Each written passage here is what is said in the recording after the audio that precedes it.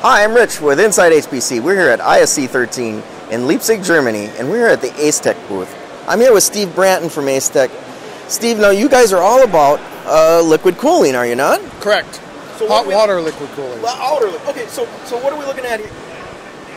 So this is a hot water liquid cooling system that does direct-to-chip liquid cooling. This is actually our first commercial development with Cray. This is the cooling system that goes in the CS'13 LC. It runs water in at 40 degrees C, which allows you to do chillerless cooling. That's important because chillers use up most of the energy in a traditional cooling system in a data center.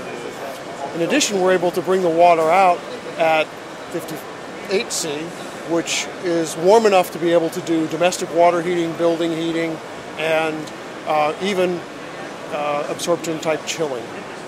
So lower cost of cooling on the way in, and the ability to use all the energy that you're using to run your system, able to recover that in waste heat recovery.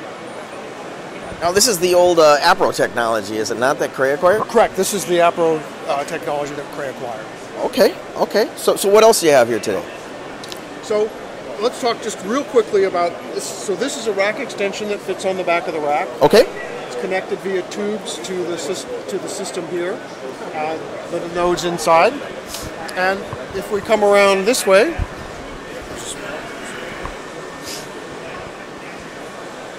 then each node has a little liquid cooler inside of it that cools the CPUs. And then that connects back to the rack via these two connection tubes. So Steve, what are we looking at here? So this is the piece that goes inside the server node itself.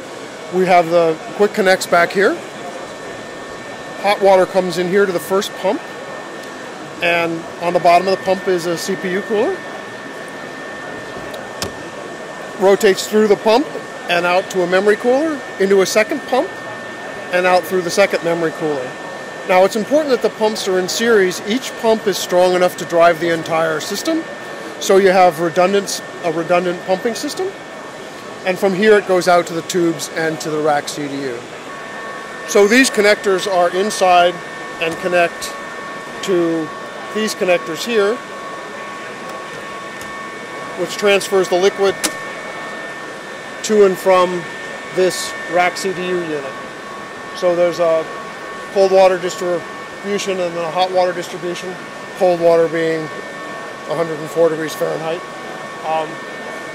And then from here, these two manifolds distribute the water into this liquid-to-liquid heat exchanger, where the heat is exchanged between the server liquid and the facilities liquid. The water doesn't change, so the water running in the server side doesn't mix with facilities liquid. Okay? And then this is where I bring the water in at 104 degrees Fahrenheit and out at 138 degrees Fahrenheit. And this whole structure is then integrated into the rack over here. All right, so David, we were here to take a deeper look at the Asetek technology, and a lot of partners are starting to sign up and use this in their systems. Can you show us some of that? Yeah, it's exactly what's been happening. We've seen a strong adoption of our systems. And here I want to show you some of our OEM partners. Cisco, the C220 system, we have a system here with a cooling loop that has both CPU cooling and memory cooling, similar to what Steve just showed you on the HP system. Here's a system from Megware, European partner, and this is a 4P system where you have the cooling distribution across the 4 processors. We have 2 systems next to each other from Fujitsu. This is a 2P system here and a 4P system there. And both of these systems are 2 of Fujitsu's high-running products, and they were very happy for us to show them at the show here today. So last time I did a video with Asetek at SC, they showed me the software that comes with it. It was very innovative. Do you supply this to the partners as well? We do. In fact, we have an in-depth monitoring system that we've developed that helps us profile our system and helps our customers understand exactly what is happening within the both facility, within the rack level, and within the node level. And so this monitoring system is actually connected to our server rack in San Jose, which is a 96 node cluster. And this shows you some of the things that we're monitoring at a high level. Facilities temperature in, facilities temperature out. It's about a 70-degree delta between those. Liquid temperature in at 30 degrees and server liquid temperature out at 41 degrees C. And there's 10 to 12 degree delta there. And then some of the also pressures and the water flow in the system. Okay, so that's the x86 kind of the server piece. What about GPUs? They're starting to use those with liquid cooling, are they not? Yes, in fact, there's a very big emphasis on GPU here at the show. You see quite a bit of the manufacturers offering those. Yeah. We have two solutions here on display, although we do others.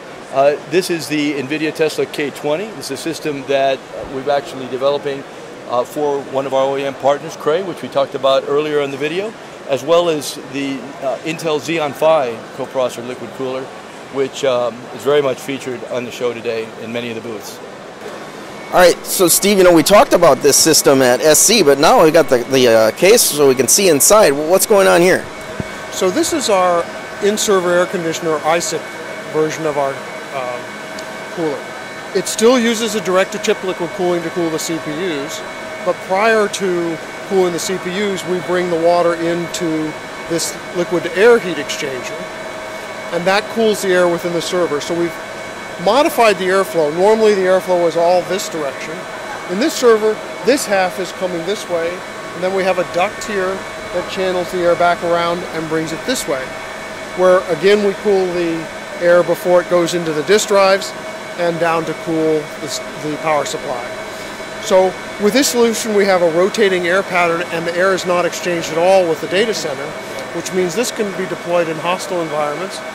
And because we're capturing the air that's from the power supply and the disk drives, the heat from that into air and then into liquid, we're able to take about 95% of the heat generated by this server out of the data center in liquid.